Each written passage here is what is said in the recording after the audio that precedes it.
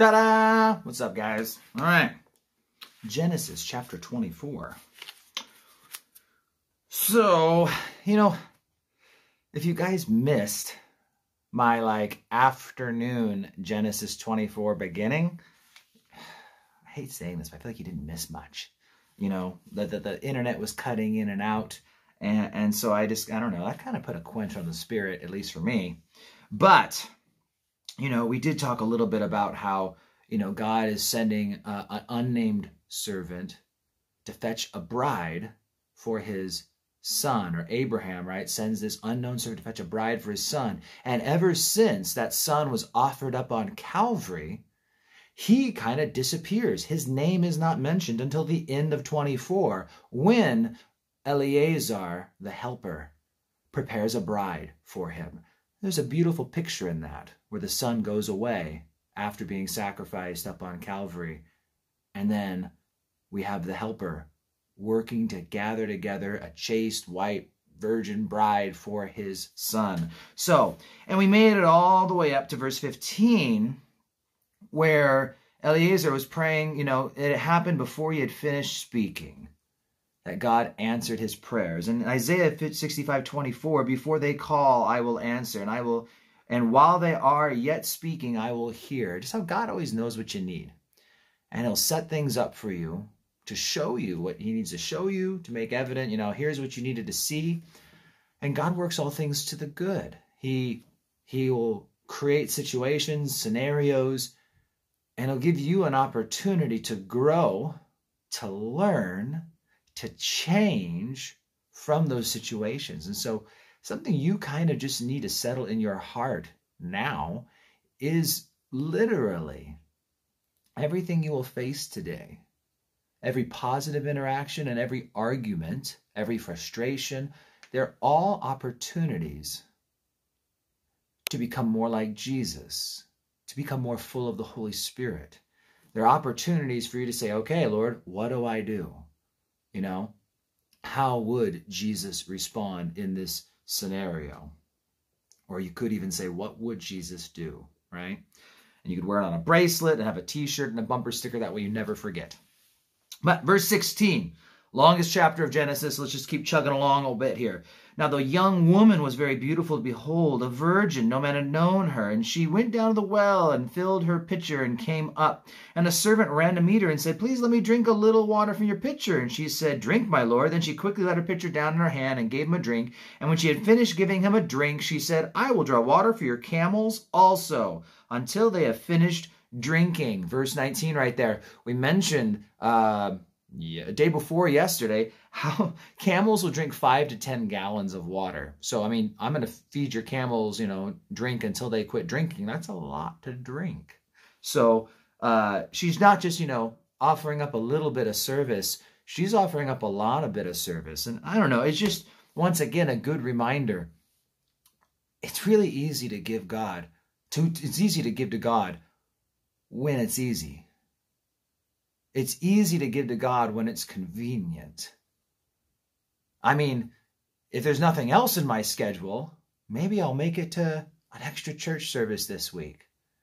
As long as this, and this, then maybe I'll serve. And, at the end of the month, if all the bills got paid and there's something left over, hey, we can give a little extra to God, or we can give to the Lord anything at all. And it's just that reminder that there's a mentality that we have these days. And I really want to push the issue a bit to say, I have it, and therefore I think you do too. Most, not all actually, but many of the people who listen to this are from America. And I think it's a worldwide thing, but I think the affluence of America, I think we are so much more selfish and self-centered than we ever really give ourselves credit. That as long as things are, easy enough, then we'll do, then we'll help, then we'll go. And it's just that reminder. And again, I'm telling you guys, with God's help, he continually is showing me how selfish and self-centered I am. And I quasi-humbly feel like I'm not the bottom of the barrel, when it comes to selfishness. I don't feel like I'm the worst of all believers when it comes to selfishness and self-centeredness. I think I'm maybe average. Maybe I'm better than average. But even if I'm just average, well, that means that everyone's struggling with this. And the real question is I don't know, are we recognizing when I make my decisions, how much our decisions are based off of is, I don't want to give the time. I don't want to make the effort. How dare they interfere with my schedule? I mean, that's the idea of this selflessness we see in Rebecca. That was what he was looking for. Now look at that. The helper is looking for a bride worthy to give to his son, to the master's son, right? That's what the helper's looking for. And he's going and he's searching. I want to find someone worthy, a bride worthy of the son. And so he puts a fleece out before the Lord, our Gideon terminology, right? He puts a challenge out there. And it wasn't a little one. He's like, I want to find someone who's not only going to serve me, but is going to serve the camels. Has anyone ever worked with a camel? I haven't, but you know who has? My wife. And she hates camels with a passion because she had to ride one. And for whatever reason, she got the camel. There's all these camels over here. They're hanging out, camel talk. And there was one camel off by itself. And they're like, that's your camel, Nicole. Yeah. It was a mean camel. But you can see they're smelling, they bite, they spit. And she just said, yeah, it's not that fun of an experience.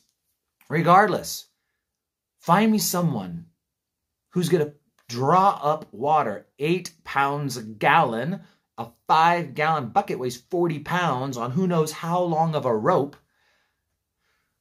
To give 1 to 2 of those 5-gallon buckets, if that's how big a bucket was, right, to each camel that Eleazar had. Now, remember how wealthy Abraham was? I don't assume he sends his servant off to find a bride for his son because he's going to bring gifts and stuff, right? So it's not just a camel. So what was the helper, the comforter, the unnamed servant? What was he looking for in a bride worthy of the son? He was looking for someone selfless. He was looking for someone who was willing to serve, not prompted to serve, not coerced to serve.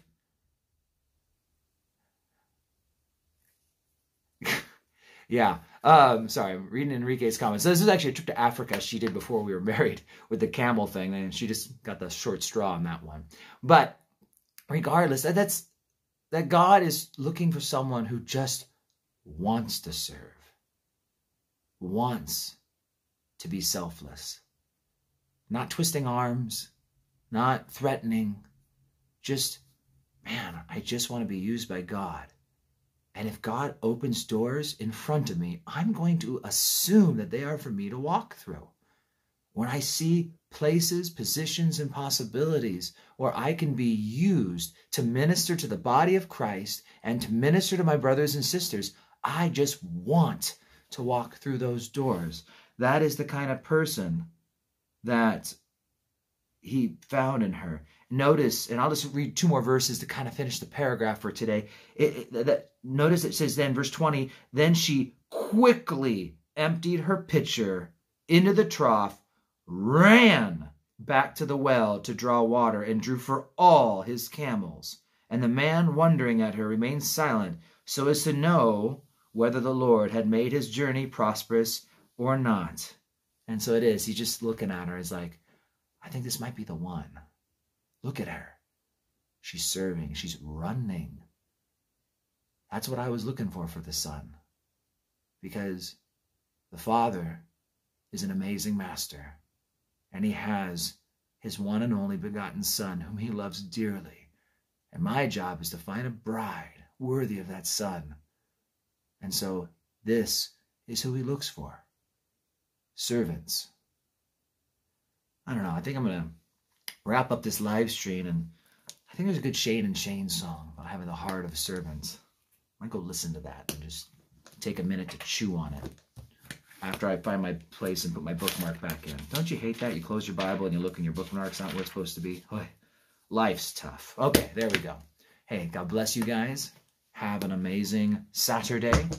And I will be seeing you guys Monday morning live or Sunday morning if I see you at the Revival Church, 10 a.m. and 6 p.m. God bless you guys.